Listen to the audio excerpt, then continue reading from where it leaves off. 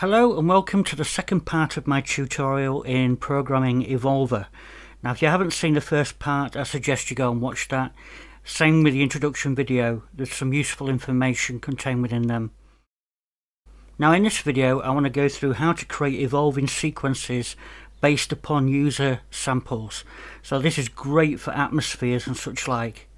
So we're going to start off by creating a new project. So hit the new button. Give your project a name, in this case single sample, press OK, confirm. The first thing we're going to want to do is ensure lane A is selected because we're going to create the sequence inside lane A. Now if you press the notes tab and change the sequencer length to 4 and then head off to the timings tab and just ensure that the speed multiplier is all the way up for now. Now we changed the sequencer length to 4 because I'm going to load in 4 different samples into S1, S2, S3 and S4 and map those to the first 4 elements of our sequence.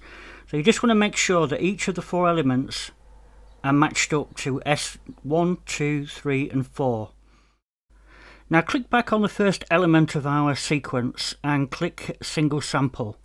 And the sample pull down log will come up, allowing us to pick preview a sample. When we found one of interest, we can load that sample into S1. We can select the second element of our sequence and go and pick another sample. Now I'm going to pick a variety of samples from different sample groups, a couple from the atmosphere section, a couple from impact maybe one from sound effects, I don't know, we'll see. And I think variety is the key here. It makes it sound better. You've got a more dramatic difference between the individual samples that way. The important thing to note here is this sample dialog window, sample pull window. You can drag and drop from the Files app directly into here. You can create folders, you can move samples around, so you can use this as a way to organize your samples. Now once we've loaded our 4 samples into S1 to 4, the first thing we're going to want to do is enable the sample preview button and listen to see what the respective volumes are like and make any necessary changes. The second thing we're going to want to do is press the edit sample button and actually set some loop points on these, because right now there is none. So inside this edit dialog you need to enable the loop mode and set decent start and end loop points and enable the crossfade. Now as long as the Audition Sample button's enabled, you can press a key and listen. Now we're going to have to repeat that process for all 4 samples, but if we look at this second sample you can see there's a big attack time on this one, and it's a good idea to go into crop mode and actually move the start point of the sample in a little, just so that we don't start in an area of silence.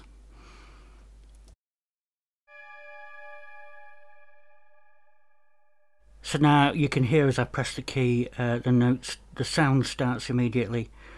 Now I just repeat this process for all 4 samples, just so that we have a reasonable amount of sample there for us to actually play.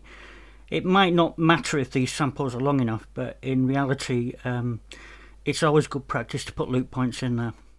Plus loop points eliminate the click that you might get when you hit the end of a sample.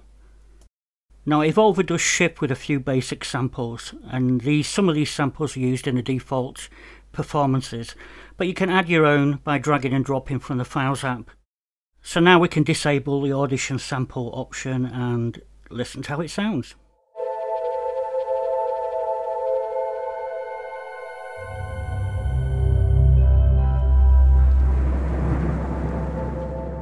Now these transitions are still happening too fast for me, and if we look at the timings tab we've already turned the speed multiplier all the way up. So although we haven't touched on the timing lane before, we're going to reduce the number of elements in the timing lane to 2. You'll notice both of those elements are yellow, and if you look at the guide at the bottom they're set to quarter notes. I'm going to change them both to half notes, and that will mean that they'll last twice as long.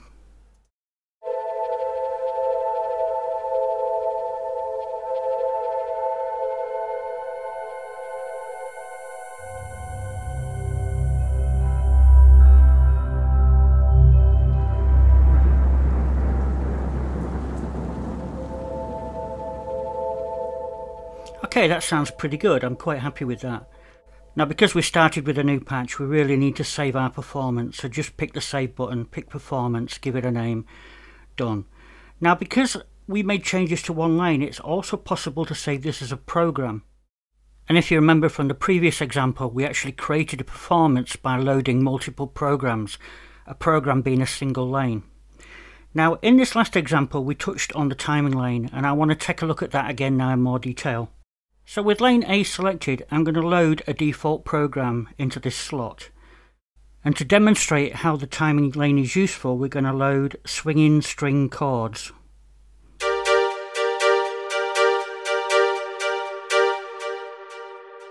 Now you'll notice we got all that from just 2 notes.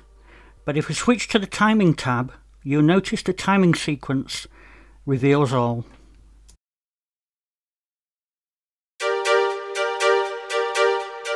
If you flick through the individual notes of this timing sequence, you'll notice that we're using 16th and 8th notes to create that rhythmic pattern.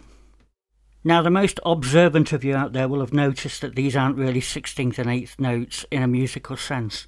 The speed multiplier is currently set to 8, which complicates matters, but you can think of the colour coding as giving a bearing on the length of one note in proportion to another.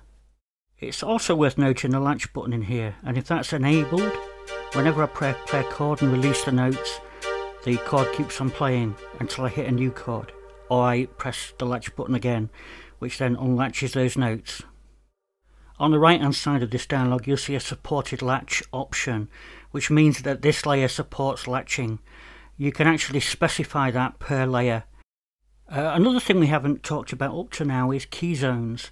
And we have a few default performances that utilise key zones. And when you select one of them, like Walkabout Creek, you'll notice a dialog appears telling us that layer C has a key zone starting at C5. Now if we select layer C and then scroll down to key zones, we can confirm that. Now, as you can see, it's possible to create drum sequences and have them latch in certain key zones, which makes these two functions work very well together. Now, we can not only define the start and end of a particular layer, we can also define the MIDI channel, and we can define the velocity start and end, which triggers the layer. Now, the final thing I've been avoiding all this time is envelopes, i.e. ADSR, VCF, LFO, terms we all know and love from traditional synthesizers. And these are available here with one big difference, and that is that each lane has its own set of LFO, ADSR and VCF. But also, because each lane can have up to 16 samples, each sample can have its own ADSR, VCF, LFO and so on. Now by default the VCF is off. And what we can do, we can turn it on, we can enable it on a lane or sample basis. So as you can see here, I can actually enable it for the lane or for the sample. Now if the sample button is selected, you'll notice that changing the source sample S1 to 16 changes the settings within the VCF. And the same is true for the ADSR and the LFO. Now on the surface this seems like a complicated arrangement, but it's the most flexible. It means that we can change these parameters for the underlying multi-sample, and we can change them for the lane. And obviously being able to control, especially when we're having a sequence of multiple multi-samples, we need to control that envelope that goes over the top of the whole lot. So in the main you're going to be dealing with lane envelopes, not so much sample.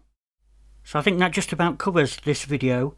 I'll see you in the next one. Thank you for watching.